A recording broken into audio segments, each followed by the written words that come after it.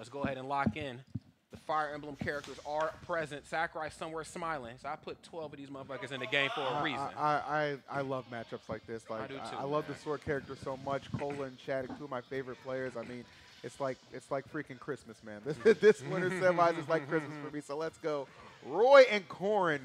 You know, obviously it's awesome too because I really feel like Kola really pushed the meta for this character Roy, and SHADIC of course doing the exact same thing with Corrin.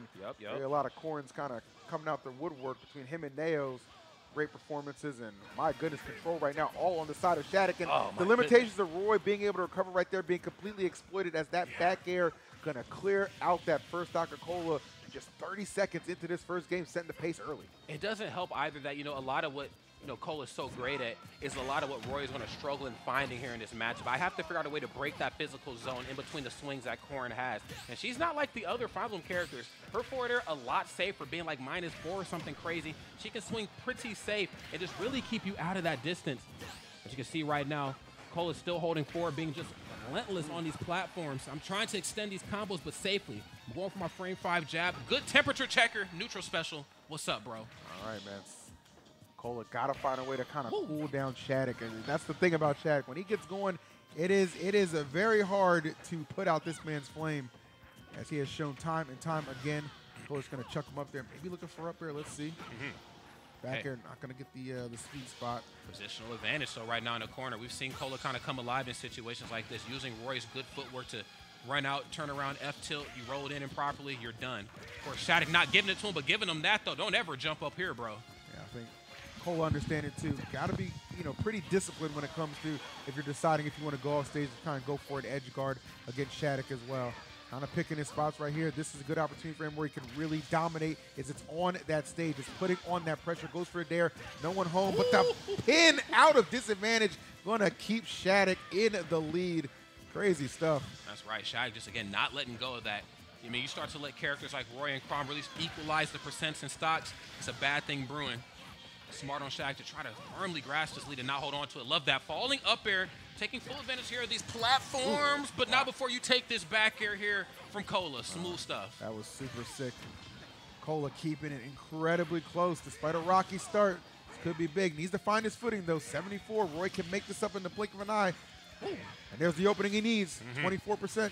Okay. Smell double-edged dance here coming soon. Love that. Standing jab. Okay. Of course, Corrin, great character.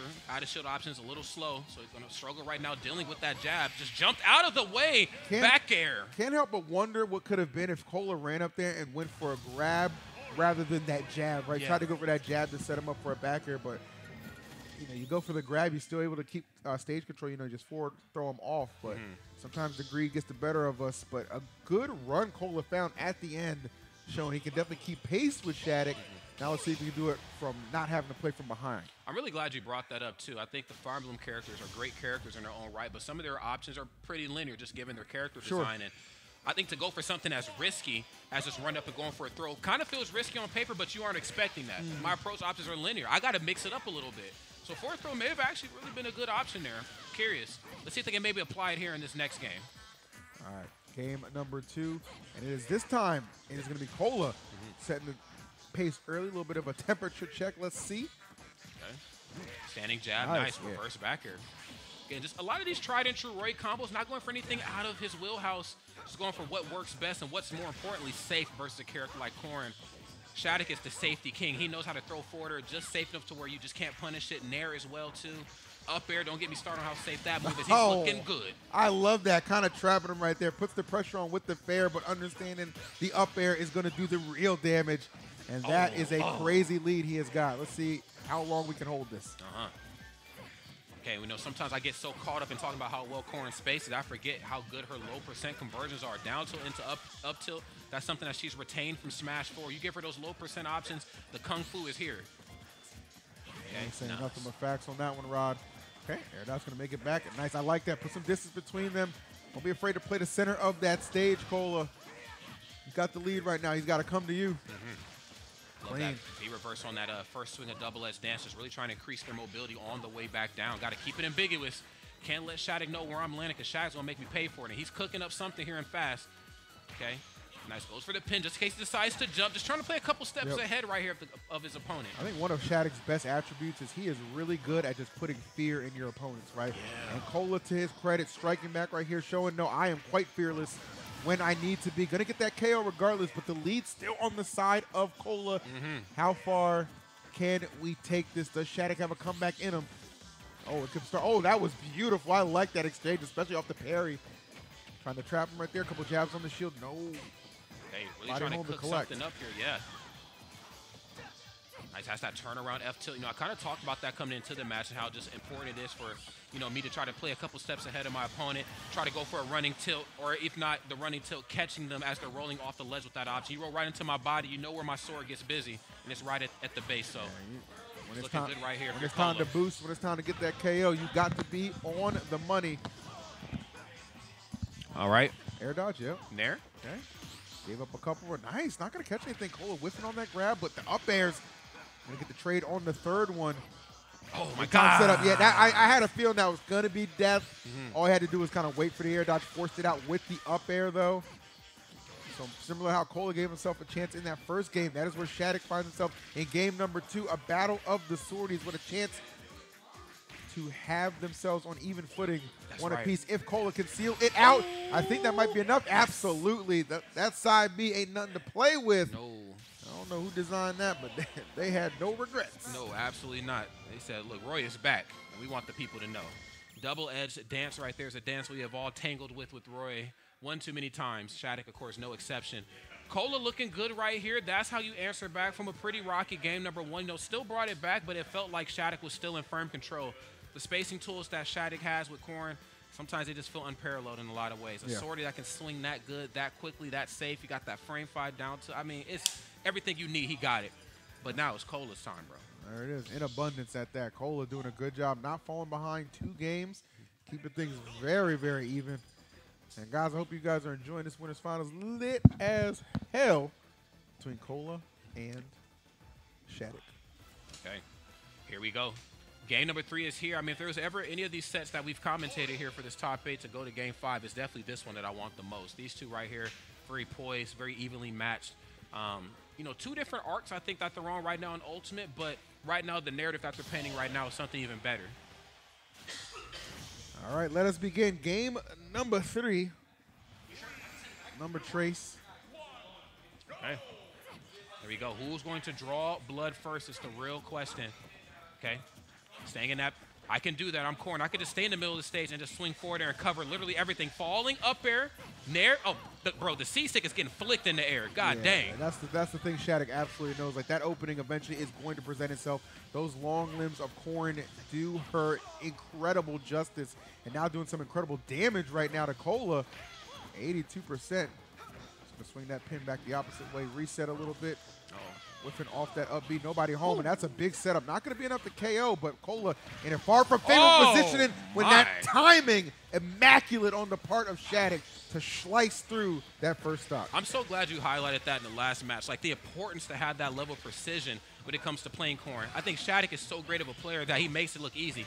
None of that stuff was easy. Not at all. To KO with Corrin just at a base level is not a very easy thing to do. Look at the patience there, looking like they were trying to start something up with that down tilt. Kola said, I'm hip to your wicked ways, bro. I can't give it to you just like that, all right, bro? Damn, this is crazy, bro. You see, and this, you know, perfect example of just how much a lead can snowball out of control when SHADIC is able to sink that pin in you extremely early. This shit is crazy. Okay. Oh, 4-2. Okay, that's a momentum sapper. Like, all right, that's enough of that. That's enough of that. That's right. I got to get some offense in this too. That's right. Can I at least get a word in the narrative of this match, please? I got something to say. And unfortunately right here, it just feels like things just kind of unraveling right now for Kola. Being left speechless right here just in terms of putting on some percent. Yeah, SHADIC said you got a cape, but you can't fly, bro. Yeah. Sorry, man. Unfortunate, comes up a little bit short on that recovery. A big deficit Cola's facing right now. See if he can chip into it, man. Or is SHADIC going to continue to just kind of be the bully of this game number 3? Yeah, and approaching with a lot of these safer options, too, I think, in Roy's toolkit. It's going to be very difficult to get in between and around the swings that Corrin's bringing, but once they're in, going for the right option, as easy as that is to say, is something that you certainly want. Jab into double-edged dance in the air. short hop nair. I mean, these are just pretty tried and true Roy things that I need to do to succeed. Correct. Oh, yeah, stop hanging out, bro. Do something. Buy something. I like this a lot, actually. This pressure from Kola up until that point was going incredible. And there's still a lot of possibilities here in this game number 3. And nothing written in stone just yet. With 110 on Corrin. Cola's got to know that. Try to create an opening. No. Okay. It's like he'll whiff one time and he'll just take so much damage from it, bro. Like, so much is accumulated. It's crazy. As you see right there, unfortunately getting parried and being caught in double edge dance. In the corner, definitely the spot you want to throw it in, but SHADIC, of course, is playing kind of one step ahead of what Roy is sort of looking for. Again, Roy is a strong character, but it's so telegraphed what he wants. I could just keep you at bay. Don't land it properly around me. I ain't did down smash at all, but I'm going to do it right here and make you pay for it. That down smash, another great option that you'll see Corrin elect to punish with when you're going for that air dodge, going to the ground. That down smash, especially when it gets them that points right up in you. Oh, yeah. All right. Potential final game right here for Kola. I'd imagine they're going to stick with Roy. It was brought to my attention that Cloud is no longer a thing. Neither are most of their other, side characters. Chat wanted the snake. He didn't give us the snake earlier. He said, this is top 8. This ain't the early part. I got to go with what I know best. And it's going to be that Roy. Let's see if he can get it done one more time to push it to a game number 5. Yeah, it's going to take a lot right now. I mean, just SHADIC being so locked in, especially like those frame traps in that last game, man. They did not. I mean, they accumulated so much damage, and they ended stocks. Like, SHADIC was all the way tapped in for that. So we're going to have to see what our friend Kola can do for game number 4. Oh, gotta have a big one. Yeah, I mean, he's in his face, man. I think that's the real, the important thing that Kola has to really maintain is timing. Again, I swing so safely, with my, pin that you brought up beautifully in the last match forward or everything. I mean, the precision is definitely there, but, you are human. You will make a mistake, but, outside of how godlike your play is. And so when you can get in there, go for that jab, go for that nair. Figure it out, or hell, in that case, back air. I like this, man. A little bit of a smaller stage, allowing the action to kind of flow a little bit more fluidly for Kola, which I'm sure exactly what he would prefer. He has absolutely taken off in this game. Notice that lack of space really doing SHADIC in. Yeah, it's kind of in his bubble, in his comfort zone, and he does not want him there. Even if it's something as simple as just that frame 5 jab that Roy has, it's just like, damn, this is just a lot. I should never even had allowed it to get this crazy, this out of control. Up there, no, I'm coming through, bro. Down tilt. Oh, my goodness. And both sides just forwarding through these platforms. We get it. You don't want the other side to have platforms. Show me something else, both of y'all, please. Yeah, this is some nasty business right now from Kola. I actually like that air dodge as opposed to the up B, but nonetheless, SHADIC able to take off that stock. Uh-oh. Can we quell this momentum of Kola, though? He's got a lot of it. Head full of steam. He's going to try to W-key his way and bully you through the remainder of this match. And you see why, Rod. Easy setups like that off of that forward tilt. Going to get the job done. Yeah, and again, sometimes less is just most certainly more. Yeah, standing jab, such a powerful option, as you can see. Getting jab right into double-edged dance. I mean, these are just some of those things. Roy is a character where the same things I'm going to use to put on percent are also going to be the same things that are going to take your stock. And the messed up part about how I'm designed is that it's going to be very hard for you to fall to any of these percent windows. Like, I have this the whole match. Yeah, Kola doing his best to will himself into a 5th game.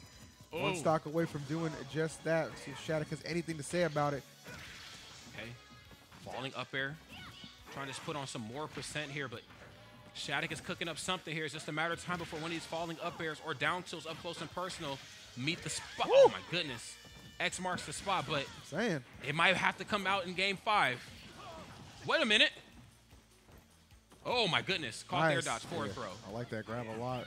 If we can get this to final stock, I don't know. Oh, my Lord. I mean, bro, I'm talking the pin was in his hair. It was. Gave him that lineup you ain't asked for. Right. Yeah, let me get a number 7. If you don't mind. All right, F2. Oh, he hits one. Yes, we've seen Kola threaten with that there plenty of times throughout this set. Finally able to hit one in a crucial game number 4. Ladies and gentlemen, 2 apiece. We are going to game 5. That's right. This is exactly what I wanted. I asked for it, and both of these 2 talented players delivered on all fronts. This is exactly what we came here to see. This is great. This reminds me of one of my favorite Ultimate sets that I had the pleasure of commentating actually came from 2 Fire Emblem characters as well. I believe it was Goblin versus Ryuga and a Frostbite, so many years ago.